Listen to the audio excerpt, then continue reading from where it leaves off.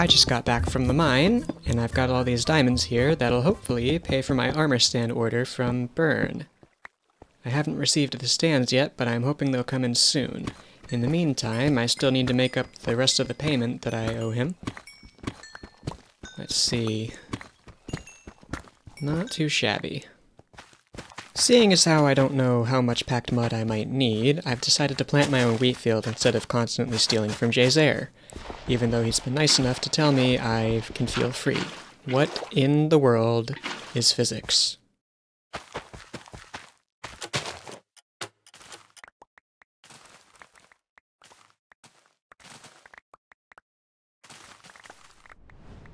This has been sitting as a frame for a while now, so I think I want to start putting the walls in.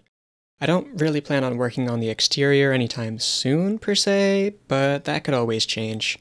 I sort of just jump around doing whatever I feel like whenever I'm on anyway, so who cares? In retrospect, I should have seen this coming. That is significantly better, much cleaner looking and less bird poopy. I'm still going to end up using diorite on the exterior for details like window frames and such, but that is a good base for the time being.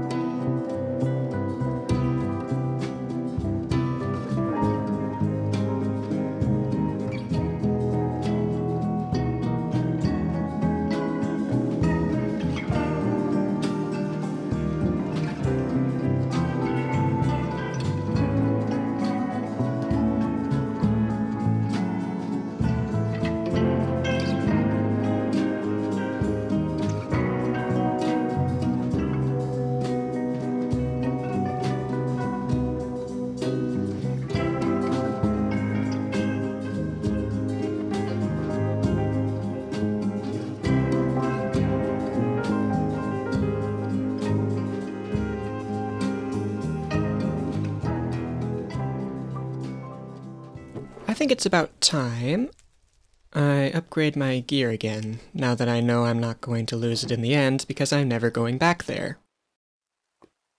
Oh, I guess my order's in. This is a funny way of delivery. 1, 2, 3, 4, 5. I think I only ordered 5, so that's probably good. Well done, Burn. Thank you very much. Back to what I was doing. Which is smelting my... oh, apparently it's out of fuel, but is smelting my netherite. Let's see... throw those in there for the time being. I bet I can steal some fuel. Oh, yep, from there. That should be just enough to get me my gear.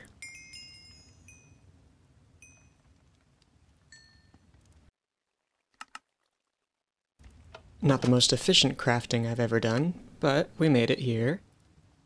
So, boop, and boop. Very nice. And I think I'm even better off than I was earlier in the season.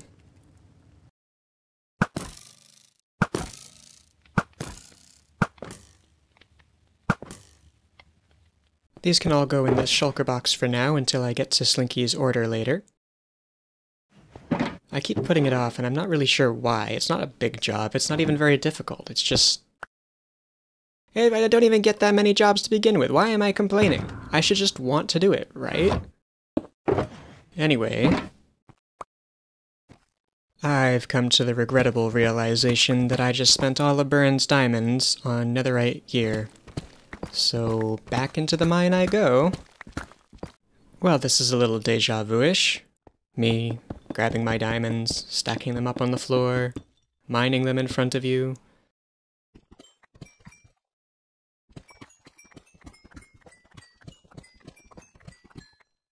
$35. If that's not enough, clearly I'm being overcharged. And speaking of diamonds, let's see if we've got any new sales.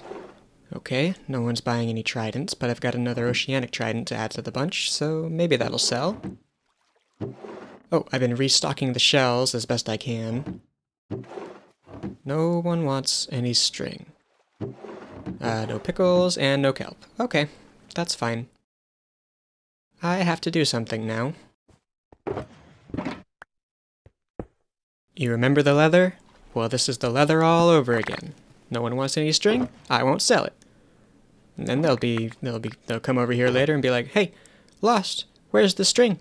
I'll be like, "Oh, I don't know. You didn't buy any when I was selling it." So there. Out of stock. I guess I gotta find something else to put there now, but for the time being, it's just gonna be the salmon head. I do want to show you the most marvelous machine we have on the server. The most convenient thing in the shopping district. The service I use the most often. El Guapo.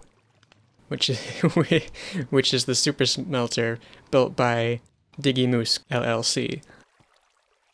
Let's see here. Right, so they got the timer indication lights that show you how long the cart is going to take based on how much you put in. I need all this glass for my mud farm. Gosh, my inventory is always full. So the diamond goes in here. Then you put your stuff in the cart. And away we go.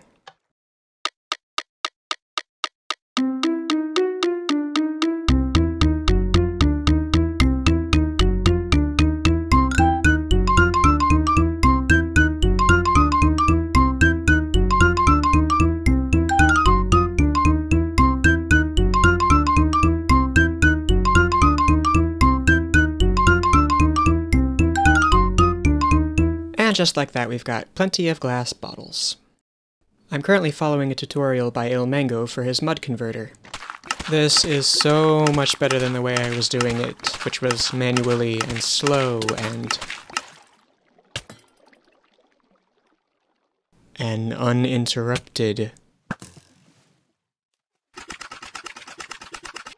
And now I've got all the mud I could use for my packed mud, which will be used for the arches that I'm still making, and any future projects that will require it. I'll just go over here and combine it with the wheat I gathered earlier, and we should be back in business to continue this interior.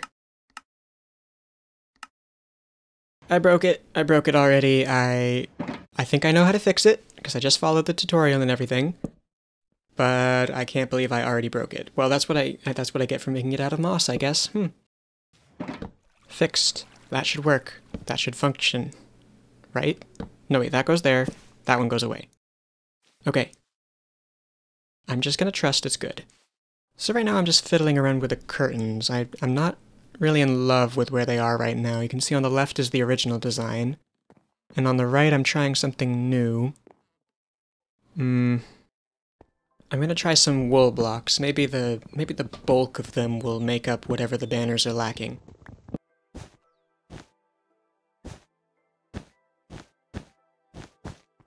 And ruined.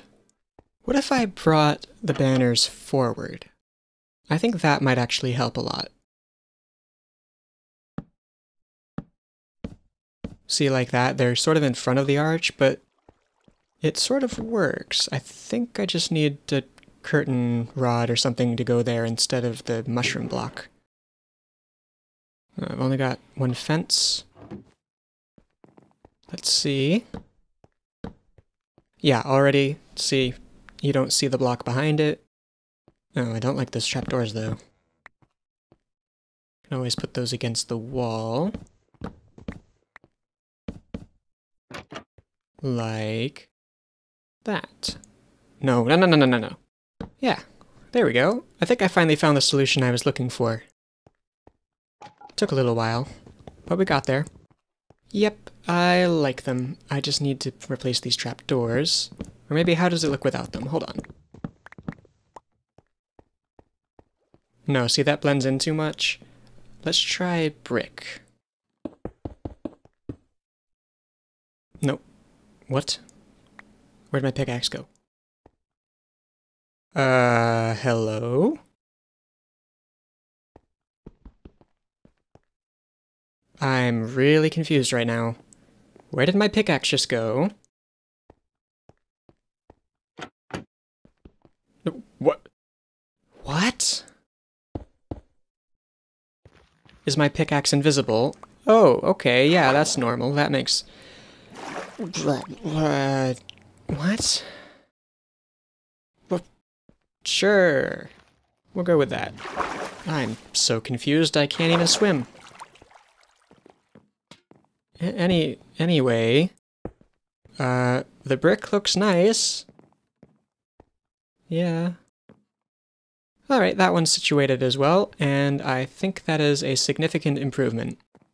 There is something I still don't like about this area, but I guess I'll figure that out later. For now though, let me show you the area I have fixed, which is finally that corner. So I put a wall in, and I decided to make a little walk-in freezer. Again, not really in the movie, but we're just using our imagination here. Because every bar needs some extra storage, so there is that. Unfortunately, that means I had to move my bed. And now let me show you this area, which is the boiler room, / place where I keep my shulker boxes where people don't have to see them. And also I redecorated the mud converter, as you can see here. Doesn't have any mud in it right now. This is very, it's a rough start. I'll see if I can flesh this out later, but for now at least I've got a place to access my shulkers. So, in the effort to kill 2 birds with 1 stone, I made a custom painting of a base that Slinky and I made last server. It's a little too eye-catching, I think. Its positioning is right, but... yeah, I think this is reading too much like a flat-screen TV and not enough like a painting. So, let's take this one down and replace it with a non-shaders one, because that'll hopefully blend the colors in a bit better. Let's see here. Right... gosh, where did I even put it before? Hold on. 1, 2, 3, 4, 5. 2... here. Okay, see? That's immediately less eye-catching. It wouldn't take up all of the attention of the room because it's not the brightest object. It wouldn't be the focal point. Now it is just a lovely decoration that is making up for a lot of blank space. Very nice. Let me show you what else I've been up to. Been working on this wall, which was also blank before. Just some little bits and bobs. Nothing much. Right, we've got this side over here with the painting and the arches. The large arch where the pirates meet. Let's see, the storage system. I added these plants over here. Got some heads and a painting in the hallway. And now a little greeter desk. I'm waiting for the armor stand to stop glowing, but it's the same typewriter design I used over there. This is where they pick up their menus. So all in all, I think it's time to start extending.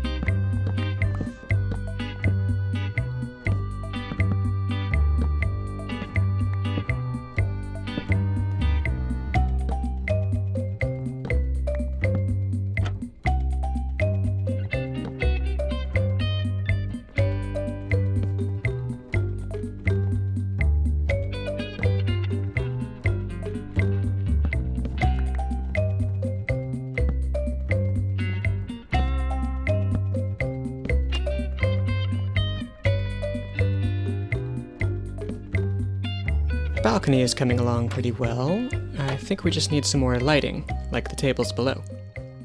Just for a little consistency. There they are, soul lanterns.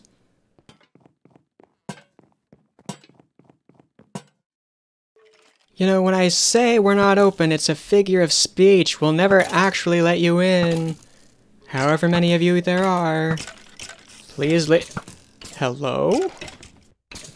Right in the thorax. Yeah, not so high and mighty now. Why are there so many of you?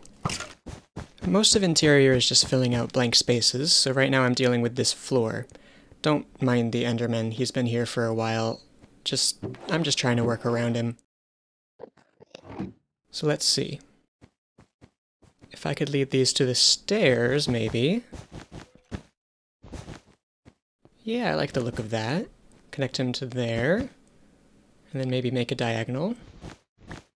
I'd like to add a trim along the outside, but I think the trapdoors are going to prevent that. Yep, if I go here, then the chair backs are going to make it so that I can't do that. So, I guess that's alright. This looks pretty good, though. Maybe I should extend it all the way to the wall, though.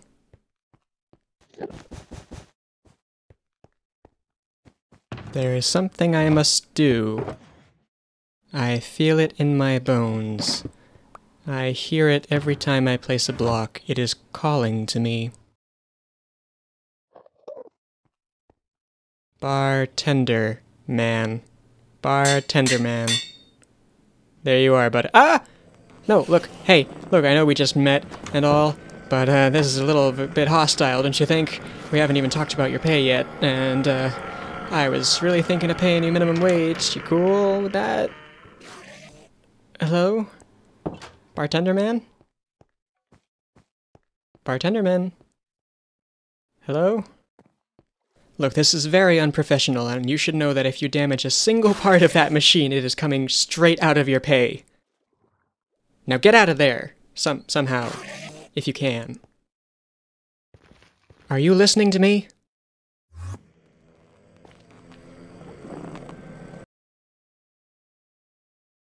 After much humming and hawing over what I should do with this blank wall, I've decided maybe it'll connect into the next area. So, yeah, I am very pleased with how much progress we made today on the interior. I still need to extend this carpet out, but I always forget which chest is the wool. Let me just take care of that right now.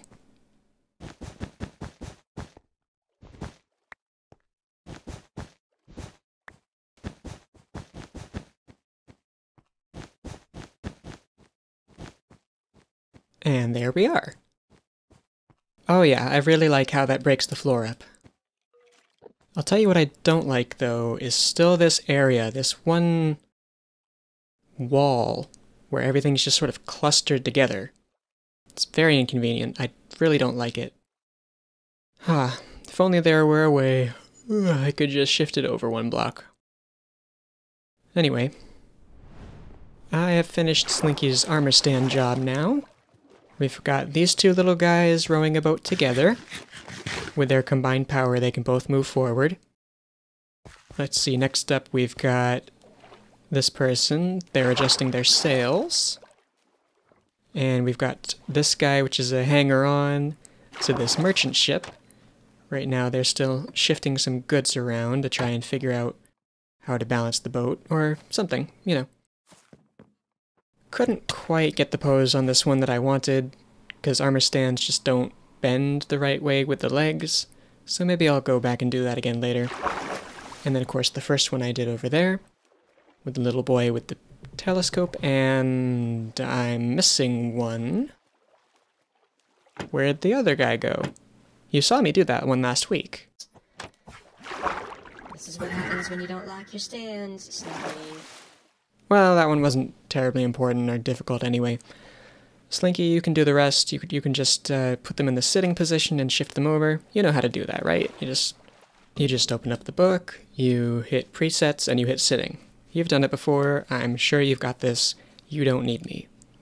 So that is one order fulfilled. Very nice.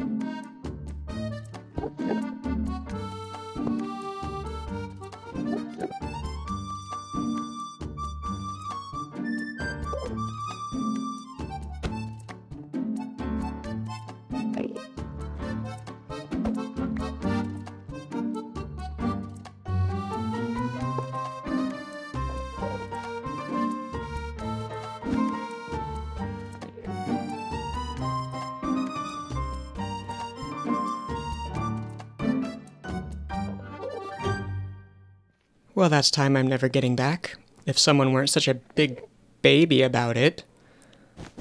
Just have to not look him in the eye now. Now I know what his triggers are, and I can respect that as his employer. So yes.